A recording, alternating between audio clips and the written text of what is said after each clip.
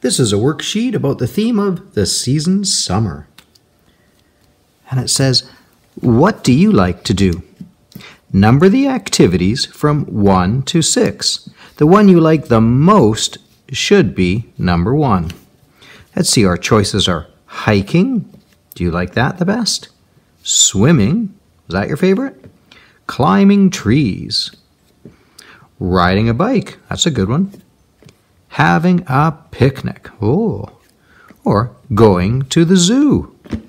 Which one out of those 6 will be your favorite? And everybody's answers might be different. It's up to you.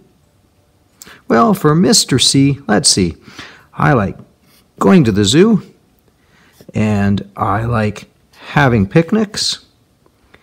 And then I would say I like to go for a hike, and I love going swimming. And then climbing trees and riding a bike, I don't do that very often, so I'm going to make those my last 2.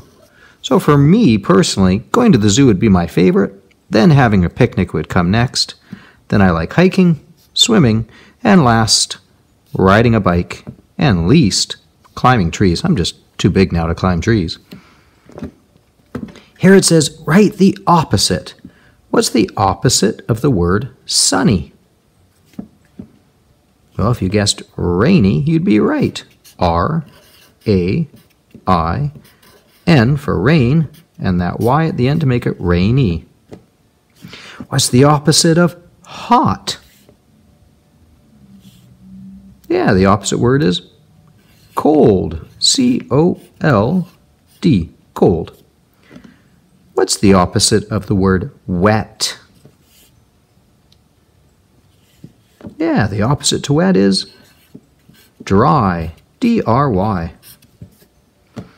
And what's the opposite of play?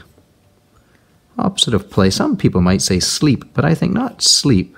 Instead of play, maybe rest. R-E-S-T. Take a break and have a rest. Here it says, you made lemonade. How many glasses do you think you can fill? Oh, look at the size of the pitcher. And look at the glass size. Maybe 1, 2, 3. I think we can get more than just what's here. I'm going to say, I bet you we can fill 6 glasses. That's my guess.